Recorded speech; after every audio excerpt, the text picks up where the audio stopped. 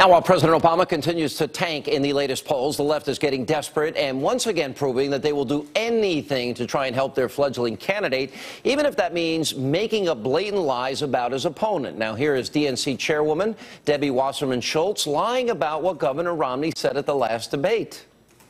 During the entire section of the debate on the Middle East, Mitt Romney didn't bring up Israel once, and I think it just shows that he really isn't committed to Israel in the way that he says he is, and has really only used the issue as a political opportunity. Now, I'm not sure what the Congresswoman was watching on Monday night, but Romney actually mentioned Israel 14 times. Here's the proof. Our ally, Israel, between Israel and the United States, stand with Israel. And if Israel is attacked, I was in Israel, ourselves in Israel. You skipped Israel. That you skipped Israel. With Israel, Prime Minister of Israel, the turmoil with Israel, tensions with Israel. Are Israel and the Palestinians closer to reaching a peace agreement? And joining me now with reaction, the author of the #1 New York Times bestseller, Culture of Corruption, Michelle Malkin, is back with us. You know, they lie a lot. Fast and furious. We've been discussing the Benghazi cover-up.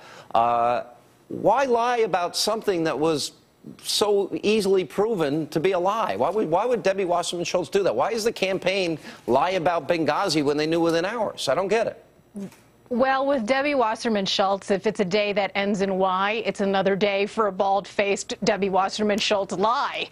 And there are so many times when she has made statements that are so blatantly false, and she is in a league of prevarication of her own. I mean, this has not been the only time that she's been caught. There's a whole laundry list with particular regard to when she's trying to pander to Jewish voters. And you might recall this, I'm sure you talked about it, Sean, when she blatantly lied about what the Israeli. She told Jewish voters at a DNC event that, quote, no less than Ambassador Michael Oren said this, that Republicans are, what they're doing is dangerous for Israel. And the Israeli ambassador, Michael Oren, immediately fact-checked her skirt on fire and said that he had never said such a thing.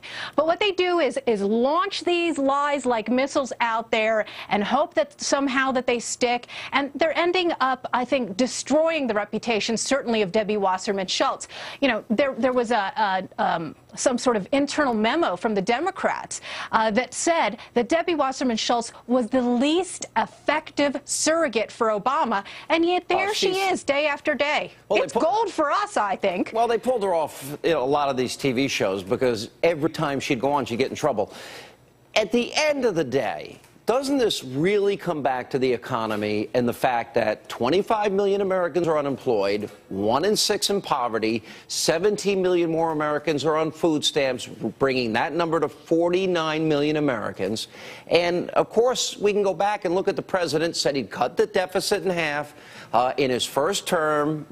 And by the way, we can remind people what he said about it. This is what he said about President Bush. The problem is that the way Bush has done it over the last 8 years is to take out a credit card from the Bank of China in the name of our children, driving up our national debt from $5 trillion for the first 42 presidents. Number 43 added $4 trillion by his lonesome, so that we now have over $9 trillion of debt that we are going to have to pay back. $30,000 for every man, woman, and child. That's irresponsible. It's unpatriotic.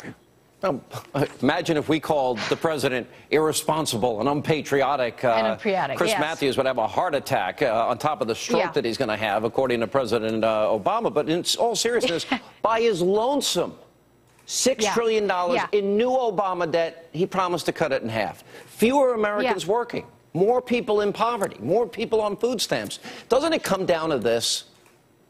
It certainly does. Keep playing that soundbite, Sean, because I think as long as the Republicans and conservatives are out there reminding people of the failures and the record, the failed record, versus the high and mighty hope and change rhetoric, I don't see why there still is an undecided voter left. And I think that Mitt Romney was very effective in the last debate in tying economic security and national security.